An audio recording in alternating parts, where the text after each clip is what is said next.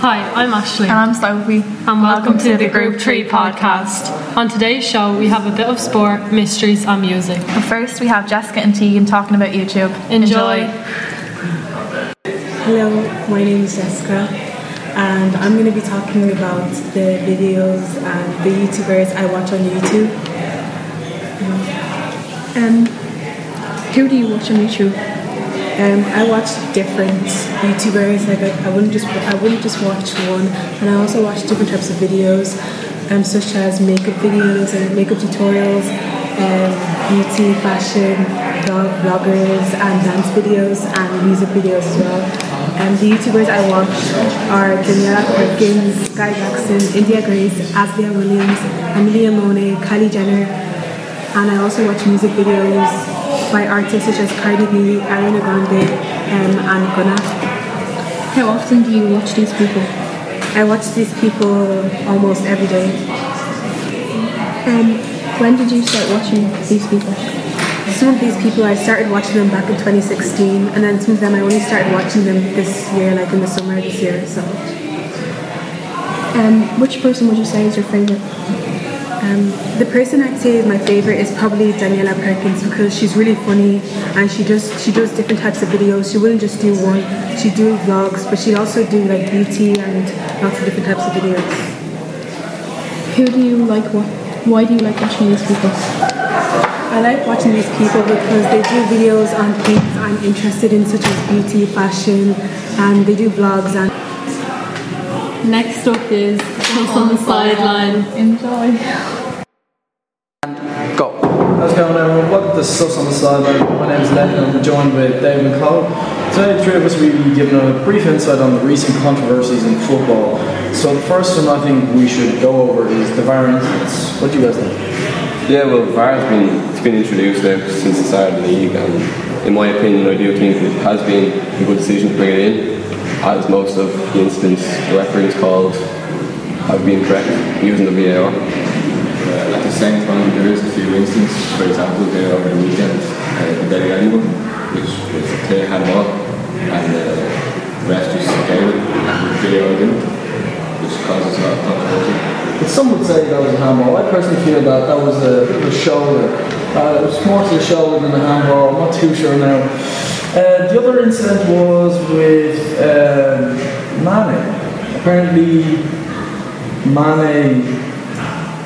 Yeah, well, it was a clear handball.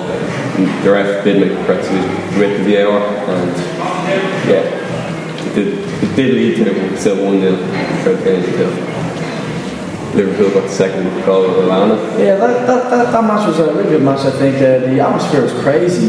You could tell all the fans were excited to be there. I mean, they might have been disappointed from the draw, but I'm sure they will be excited until the next rivalry between the two teams. One of the best two teams in the top of the league. Yeah, top of the league, one of the best two teams in the world coming against each other.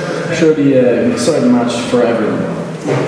Yeah, listen, it was 1-1, good result for United, and I think the team they put out was fairly weak, and Liverpool's side was strong, so good result for United.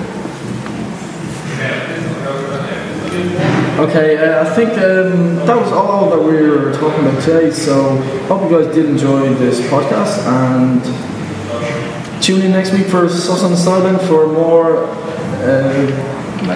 match updates and news. Cheers, thanks. Up next is music news. Enjoy. What's going on in the music industry today? people are using it for rich and famous lifestyles. And why do you think that? Because they basically don't care how their music is, they just want to be rich and famous.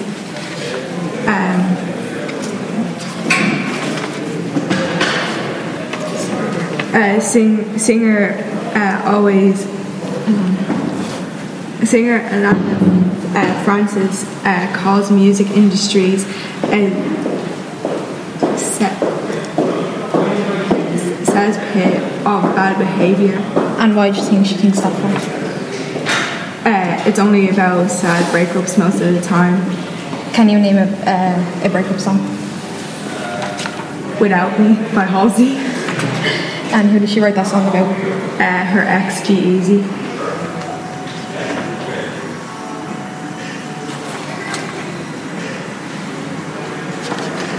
Jay-Z is the highest earning music industry in 2018. Do you know how much he earns? No.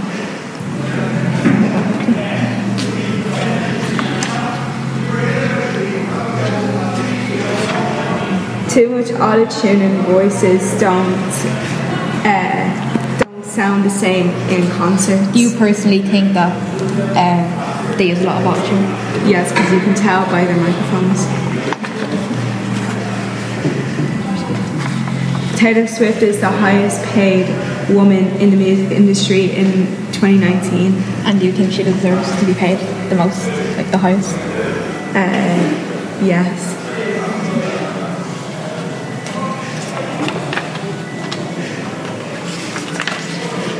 Singers' life are controlled by their producers, so it's not showing the real person they are behind that. Can you explain how you think they're being controlled? By their producers and their music producers, and like they control their dressings, they control their makeup, they control what they sing and everything.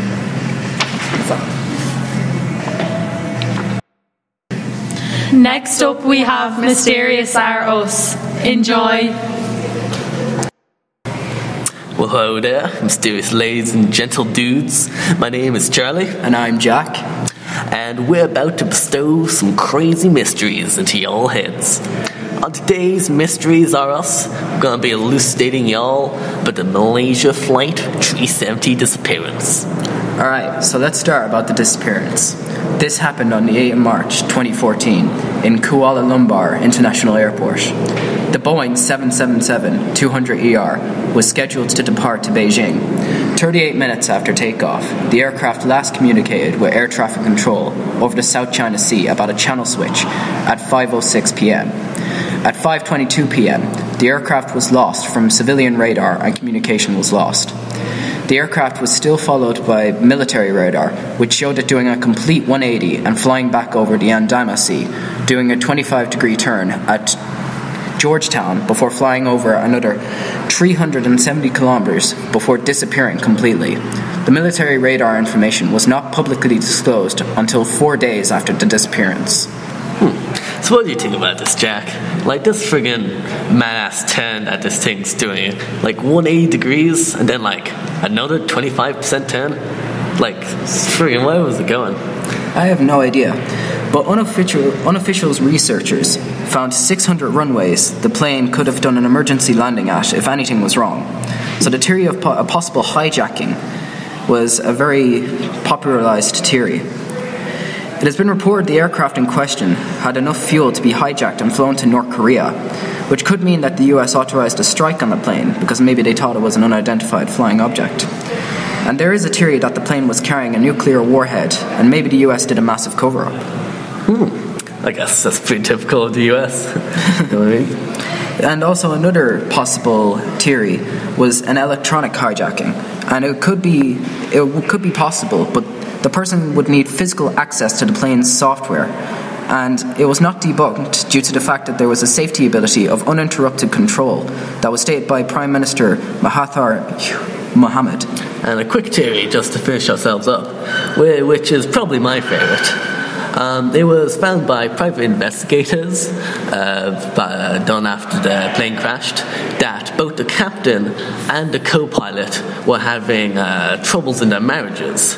So it's theorized that it's possible that both pilots committed suicide on the plane, and possibly an explanation for the turning was a civilian discovering the dead pilots and trying to make an emergency landing.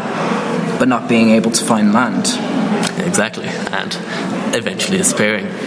So, extra evidence to support this theory was that the captain made no social or professional plans after the 8th of March when the plane disappeared.